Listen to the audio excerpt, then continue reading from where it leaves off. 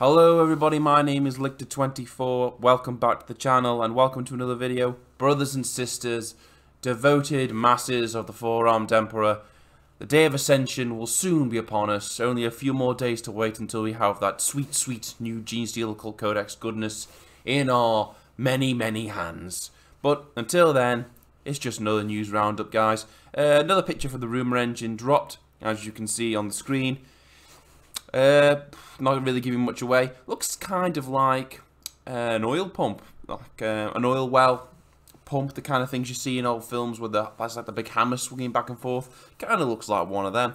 But we've already seen a lot of heavy machinery drops for Genestealer Cult, so I doubt it could be anything like that. Maybe something orcish, could be something even Age of Sigmar, maybe something to do with the Sky Dwarves. But if I were to put my money on anything, I would say that this is going to be another bit of terrain.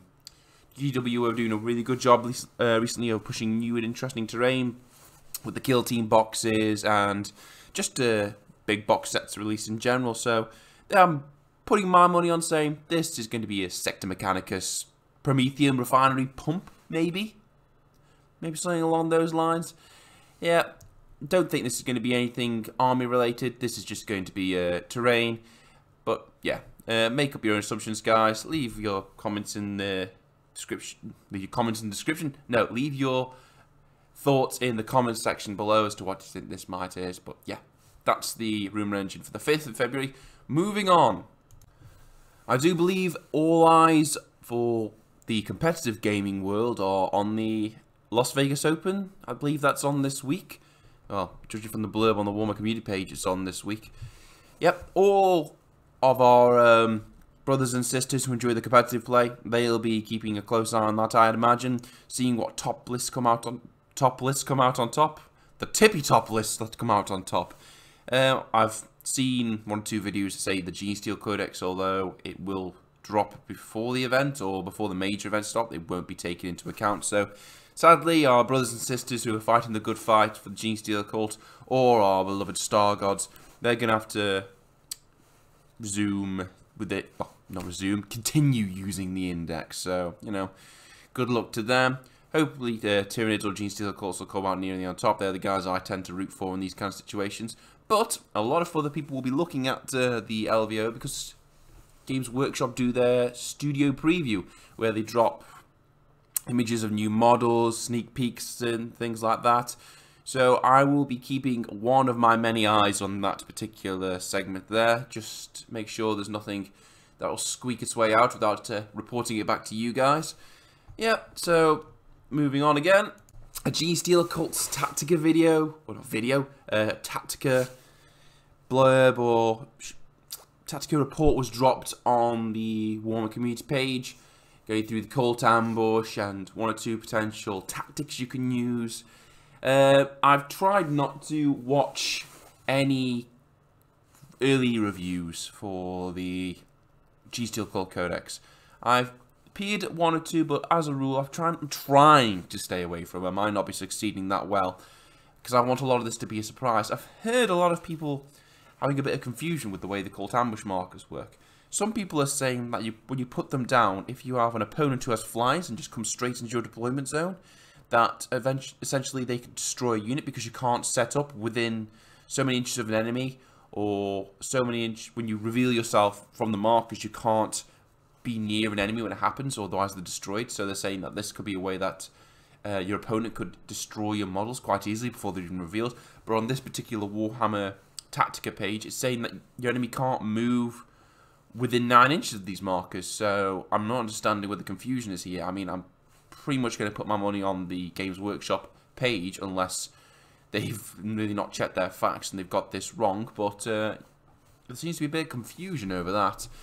The page goes into obviously setting up stratagems, going underground, your DJ dude, the Clamalvus, whatever his name is. I am not going to be able to pronounce that right for the life of me.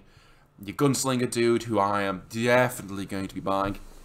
I think he's going to be having I think he does have a way you can target characters, and those pistols are badass. I think they do like 2 damage flat each, so this guy's going to be coming out guns blazing, all sorts of goodness. Apparently it mentions a way you can get your 20 hybrid acolytes with hand flamers come up and dropping like 70 hits from deep strike, which seems a bit disgusting to me, combined with demolition charges. I mean, just an interesting little piece, guys. I recommend anyone really give it a read. It's really to get your various taste buds wet for the Genestealer Codex. What else is there? What else is there? Ah, yes, obviously the Genestealer Cults have come out now for pre-order for the last couple of days. You guys probably already know this, but I wanted to go through some of the packages that GW are offering, just to give my little reviews on them. Starting off with the Codex, this is all going to be off the Warhammer shop page on online. The Cult Essentials, £52. That's pretty much going to get you your dice, your Codex, and your cards, your tactical objective cards. Now, personally, those dice are rubbish, in my honest opinion. I had those dice when the Genestealer Codex first came out, the very first batch of releases, and those dice are absolutely rubbish. You can't really tell what you're looking at when you're rolling your dice. The Tyranid dice they did, the bone white ones, were much, much better, but again, personal preference, you might love them. I just personally think they're hard to understand when you're rolling. You've got the entire pre-orders, 165 bones. Let's have a look, see what that gets you. 165 bones, and you can pick up one Atalan Jackal, which is the 5 models, one Clamorvus, one Jackal Alphas, and one Locus. I think that's a bit of false advertising there, because it shows you the drill as well in the actual picture. I don't know if that's a thing or not. The Battle Force Genestealer Cults Insurrection, I think that's an existing box set. With that, you get your Magus, your Patriarch, your Primus, your 2 little Griblies to go with them, the Familiars, your Hybrids, your Metamorphs, or the other version you can make with them. I think you've got your Neophytes and your Neophytes that have infiltrated the Guard. I can't remember what they're called off the top of my head, which is embarrassing, really, because I spent last night painting up some of the last ones of my models. I don't know. And you also get the truck, the Rock Grinder, or the truck equivalent for £100. Pretty good. Nice savings there. Although I do hear a lot of people are giving the acolytes, the Imperial Guard acolytes, the ones I've infiltrated the Imperial Guard, giving them a lot of stick, saying because they don't benefit from the cult gene sex. Don't know how that really works, so you might want to hold off on purchasing any more of them. You've got your Atalan Jackals, which have come off pre-order, which is the 5 dudes, which is 4 dudes on bikes and 1 dude on a buggy, or a little quad bike, for £32.50 English or British pennies. Don't know exactly what this converts into dollars. Again, live in England land, so I'm looking on British pounds. You got your Jackal Alphas for £22.50. Oof, that's steep for one guy on a bike. Ooh, that's pretty expensive. You got your Locust, £15. That's your bodyguard dude. You got your new Pretty Lady Magus for £15. Your Nexus, £15. Characters seem like it could be £15 unless they're on a bike, in which case it jacks it up by another £7.50 apparently. You got your standalone Codex for £25. And then you're going into your regular standalone stuff, your Genestealer Cult Acolyte and Neophyte hybrids, your Brood Cove and your Goliath Truck. Won't go through them, they've been on there for a while. You know what the crack is with those guys. Let's see, what else do we have? There you go, you got the Awful Dice for £17.50. I'd give that one a swerve, guys, in my honest opinion, if I were you. You got your Sanctus for £15, your Clamorvus for £15. And I do believe that's it, guys. The limited edition is no longer available. I'm glad I snapped mine up. The Insidious Curse collection is no longer available. The Genestealer Cult Collector edition is no longer available. The Neophyte Hybrid Squad, they're the Imperial Guard dudes, they're no longer available. The Genestealer Cult Car is no longer available. They were giving them away free anyway. So yeah, it looks like that's it, guys. Unless there's going to be a second wave of these books coming out, it looks like those have been and those have gone.